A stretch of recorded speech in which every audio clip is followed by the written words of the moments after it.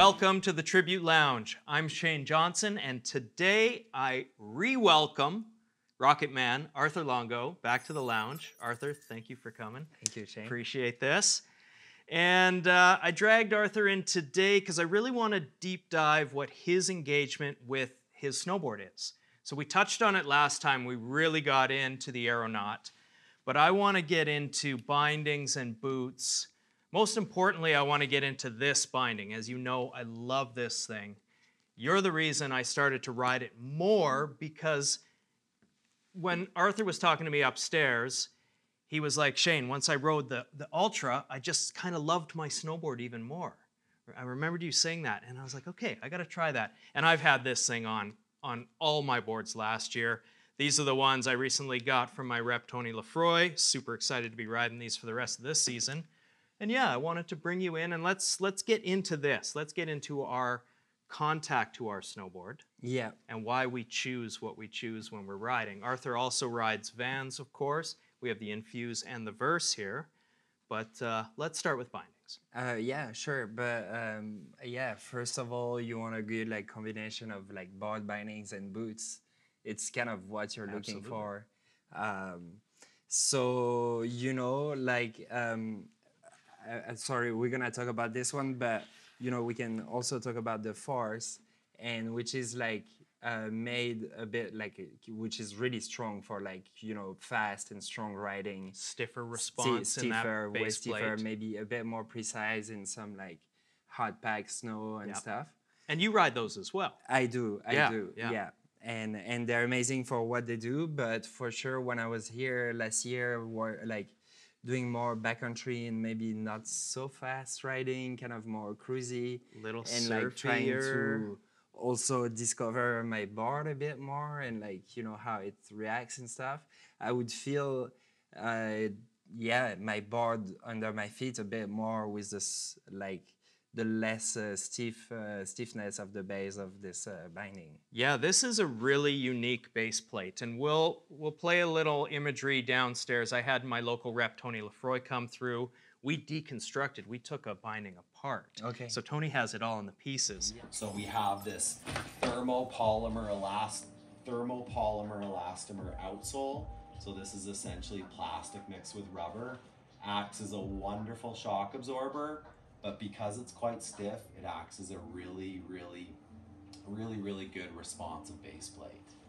Okay? So beyond that, it's kind of that same understanding as the Force, where we've got this reactive dampening in the middle, almost acts as a shock absorption. A suspension system, like in your car, acts as shock absorption, provides that shock absorber there. But because this reactive dampening is so responsive, who was talking about it, is so responsive, you put in, it gives back. So it not only acts as that shock absorber in the middle, but it really stays nice and stiff. So you have that responsive outsole, you have that comfy midsole that acts as a shock absorber, and because this material is so comfy, we put it in the strap and we put it in the high back here. And that's what we were talking about. Arthur goes huge. This is taking up impact, no question. I think you're landing some of those 60-footers, and you're not always landing in powder. No. You are. You're hoping you're hitting transition. Yeah.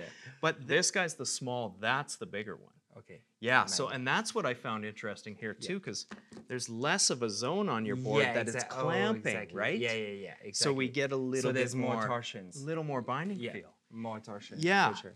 Yeah. And you know what else is unique with this that we found is you kind of have more stance options. If you want to slide right to the back, which I did on your board, I went right back seat to ride at 90s because fuck riding switch, like we said last time. Yeah. And so I went right to the back seat to ride that thing like a true 90s board. Yeah. And man, you could get an extra about quarter inch out of these guys sliding back. Cool. But another thing that's unique too is the Forma X strap on this. We have foam again. Where a lot of straps, and we do here too, which is what I loved about that one. Yeah. But a lot of straps were just going to that extruded mold. No plastic. Yeah, plastic and no foam. Yeah. And I'm happy to see this back. Yeah, it's comfy. Same for me. Yeah. The comfort. I could be hurt a bit more sometimes from the plastic ones. and these are like just, you know, you don't even feel them. They're like really precise, and like they don't give you a hard like you know, pain point pressure point that you can have sometimes. So yeah, I would say they provide a lot of comfort actually, and and precision. Like it's a weird good mix. compromise. I know, because you think it'd be compromise. really soft and almost too comfortable, so to speak. But no, it's got the power, and I think that's built into this. You know, the outer plastics here are still giving us that power and drive when we're riding. Yeah. Well, how do you feel about the high back? Because now they're very soft, but I don't think it's a problem. And yeah, we don't have no forward lean. So you know, you just ride what you get. And I never set any forward lean, like ever. Even when I was riding pipe, you know, a lot of the riders were like going for it, and were really surprised that I wouldn't. But yeah, I just like my way of snowboarding was always like 0 degrees, or you know, and so I don't mind it at all. Maybe it can be surprising for the people that want to set it, but I don't find you need it. I mean, this might be 12 degrees. Like this is just like it feels right overall. Yeah, you know, you don't have to change the setting, I feel. And they're not. It's not like it's soft. And I see people, you know, flexing high backs like this. You're never gonna flex a high back like that when you're riding it. It's coming from in here. So yeah, there's some play. Yeah. But it's enough to tweak. Yeah. But it still really cradles. Yeah. And that's where I'll say this as surfy, and Mark and I will use that term a lot. Surfy doesn't mean soft. Surfy is more a style of riding, and Arthur really has that vibe. You're a little more upright at times, but low, and you can see your body moving like a surfer. Yeah. You know, I do equate you and DCP to kind of having that more style. Thank you. And this binding lends to that. Like this binding helps with that vibe quite a bit. Yeah. I can't speak enough about it, but I think what's unique is the the exoskeleton here, and the fact that there's a lot of zones that are just this foam. Yeah, yeah. No, they're absolutely amazing. It's funny because I was like going through some comments about the board, and like and maybe I was reading one comment that was saying, "Oh, poor choice of bindings and combination of the bindings and board." And I was like a bit like, oh, fuck, is this person right? But when you chose these? Yeah, when I chose these. It's and I don't know, they do the job for me. So I'm surprised upstairs. Like we're really sales between the two have been quite even, and you know which rider wants which. I mean, the new Force is responses now. It's very immediate. Yeah. Amazing suspension. Yeah. But it's immediate. Yeah. It's a bit more. Well, we went to Sasfe recently on like ice, pure ice, and I had these bindings and in the pipe, and I was like, oh, maybe that was a day for Force, you know? Yeah. Because it's like everything is harder, like faster, and you maybe need a little bit more precision or like safety in your, in your technique or whatever. So you're not skipping out or anything. Yeah.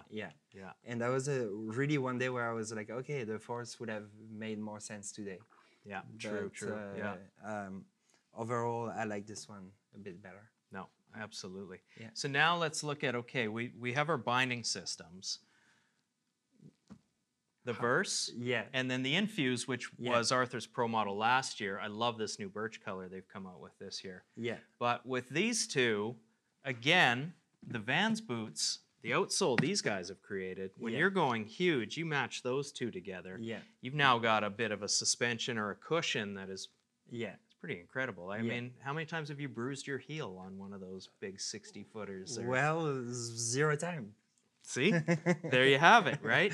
So again, combination of choice materials too. I mean, the outsoles they've been using, they're just bomber. It's so good. This new all-track outsole is pretty killer. And so let's, when you choose between your two Vans, how do you come about that in the morning? you kind of choose like by what you receive in the mail. No, I'm kidding. No, but it's a little bit why I wrote the verse one day. I was like out of boots, and I don't know, maybe it was like a good opportunity to just try the verse because I had a pair or something.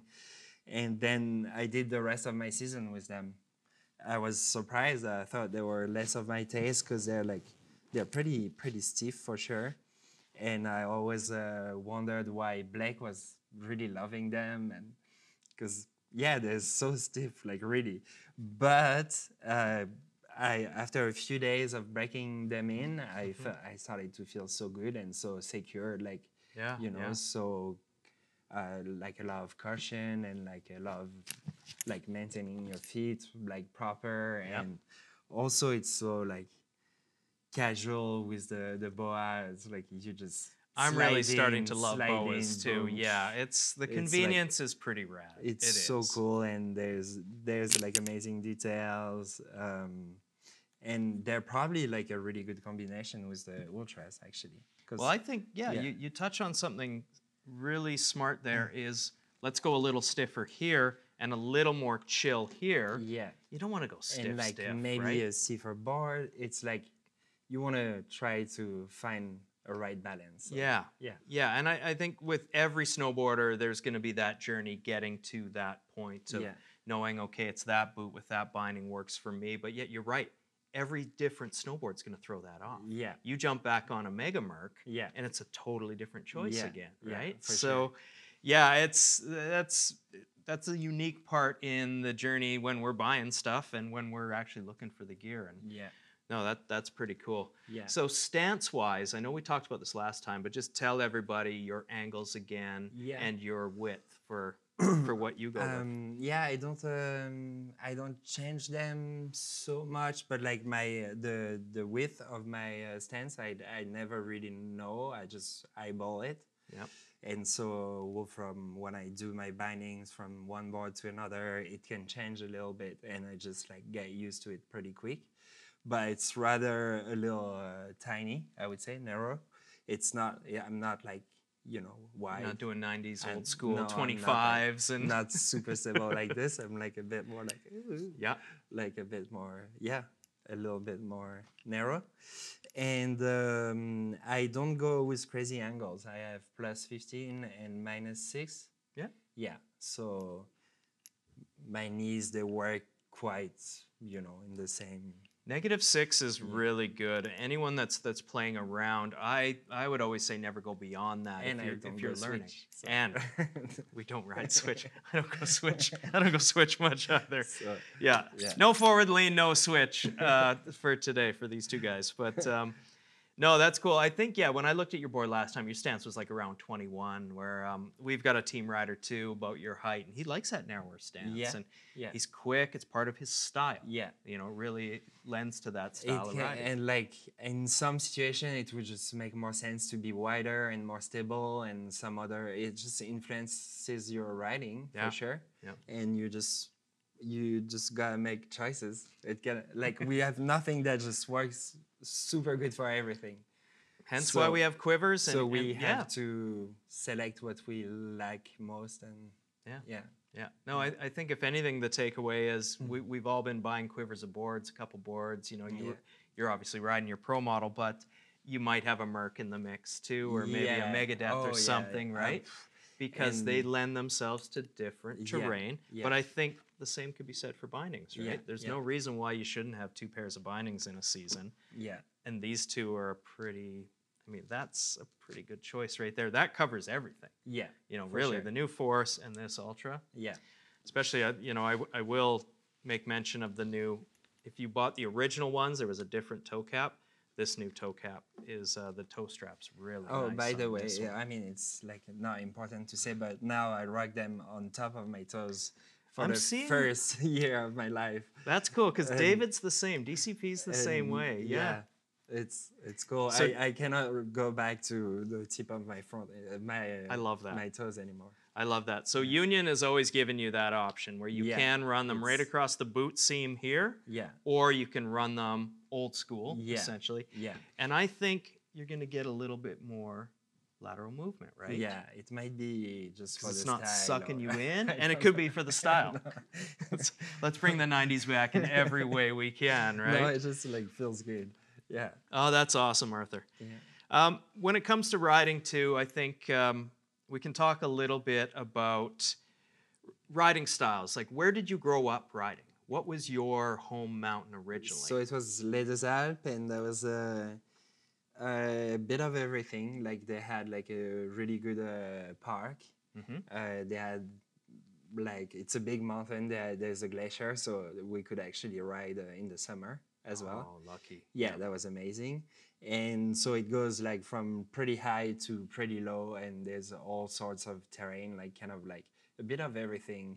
But yeah, we had POW and park and a lot of lifts and a lot of snowboarders when I grew up. That's awesome. In the 90s, there was like a snowboard club there. We were like, I was riding with people from my age or like older people, you know, like my brother and his friends, and I was just, yeah. And my parents were like pretty cool, and they would let me go ride with like anyone that would take me awesome, to ride with. Yeah, yeah. So I would, yeah, just do it all the time. What were the guys you were looking up to back then? Who would you put up on your wall if you had a snowboard hero when you were a young guy? A long time ago now, but like for maybe some people would maybe know about Guillaume Chastagnol. Totally, yeah. David Vincent. And these are like the Frenchies. So maybe when you're French, you're like looking up more course. to like also like That's your community. That's your Yeah. crew in your zone, for right? sure. And there was later on, like for sure, David Benedek and like all the Oh, when he was on Capita, I mean, yeah, that he was was such a charger. yeah, Powerful rider. Yeah. I could see a bit of that too in the influence there on your riding too. That's Cool. super cool. Nice. But that was a bit later for sure. Yeah, yeah. But we had a trade show in Les Deux Alpes. Like that was early. That was in October, and the resort would open, and there was like we could test boards, and there was like a mega vert ramp with like a skate demo, and like that was a huge event at the beginning of the winter, and a lot of Americans and like foreigners came, and it was like, you know, I was a kid, and I would see all these guys like jumping and doing their thing, and that influenced me a lot. Yeah. And my dad also was a photographer. He is a photographer, and he was shooting a bit of the local heroes, like doing their jumps and stuff. So I was like usually part of the session, like watching the session with my dad. Cool. And they would like session. So is this how people started to notice your skill set over time? Yeah, maybe your or riding I was talents? Really, yeah, early on, like seeing people like shaping a spot, or you know, like I was just, and I wanted to do the same thing. And So how did it evolve then to Capita and Union, and you working with them? How did they find you? Or I think it was like, so I've been writing for Volcom, like the boards, like for a very long time, and they were made by Capita. Yeah. And also there was like the influence Capita had like on me earlier. And so I was like really at some point, like when Volcom stopped making boards, they were like, to a few of us in the team, they were like, guys, now you just find your boards, like who it's gonna be, and then. And had you met Blue at that point? Yeah, maybe? yeah. Good, I had like, I went to the factory before, like maybe 5 years before that, and I was like really so amazed by Blue. I was He has incredible vision, and his vision, and the factory there is like insane, and that was the first time I was visiting a factory, and I started to realize like all the work there is behind like making a snowboard and stuff. So I was like really align yourself kind with of a those big guys. day for me. I really remember it well, and since that day I was like, oh, if there was like one company I would really like to be with. So it was Capita first. Capita first, and then Union. No, Union like from a very long time ago. Oh, really? Yeah. With the Volcom boards. With the Volcom boards. Cool. Yeah, I didn't I've know been that. I've been writing the bindings for, I don't know, More than 10 years. Well, I mean, it's their 20th year next year. It's our 20th year at Tribute this year. Oh. And we actually Happy have birthday. a collab binding coming out. Thank you. We have a collab coming out this December that I'm excited to show you guys on the next one. But Cool. yeah, 20 years, that's wild. So yeah, you've probably been with Union a very, very long time. Yeah, then. yeah. Well, that's very cool. Yeah. Well, thanks for that. I love the little deep dives in history too, to get a sense of, you know, how you made your way through to, you know, where you are now. Yeah. And well, back to the product. Yeah. You know, we know now basically the takeaways today are stiff, soft, finding that balance, finding the balance with your board. We know that this guy, a little surfier. Yeah. Careful with that word, but a little surfier. You can still land a 60-foot side hit like Arthur in this, no problem. But no forward lean. Forward lean lives over here, a little more aggressive, like Arthur was saying, on a day where it could be variable. That's when we're talking about the force, and I'm sure that's when you're grabbing the force. It's maybe more so in Europe than it would be in Nelson. Exactly. Yeah. But we're pretty blessed Depends here, on right? On the spots. Yeah. For sure. Yeah, man. Maybe, one more thing is that, you feel your board a bit more over these bindings. You just like feel the torsions and like all the things that happen in the board, and there's actually a lot more happening than you'd think. Like on every little bumps, you can kind of like, Get that. kind of get it under the feet. Like, And feel it. give your board twists almost in a sense, right? Like you can pressure that toe to get more on edge, where the old bindings were just a big old dead zone. Yeah. Like some of the stuff I used to ride 90s, early 2000s, you literally had a big metal dead zone on your board, breaking boards half the it's time more because of the like, knife edge. Yeah, exactly. And that's, you know, unique to these ones too, all of these. There's a reason you see these, you know, these half moon cuts and everything. You don't want any straight edges on a board. That's going to fold a snowboard in half if you ever get too far back, too far forward. So a lot of, I mean, the tech into all the Unions is always, you know, top tier. They know what they're doing. They really know what they're doing. Oh, yeah. Right on. Well, Arthur, thanks for the deep dive. Thank you, Shane. I love this stuff. Yeah. We hope to have you again, of course, and we will. I'll come back. Yeah, of course, man. Anytime. Yes, and thanks again for watching the Tribute Lounge. We have started a Patreon, so down below you'll see, if you become a member, there's going to be some cool opportunities. You can get a one-on-one with Fawcett. He can get into a deep dive of your gear maybe, like Arthur and I have done today.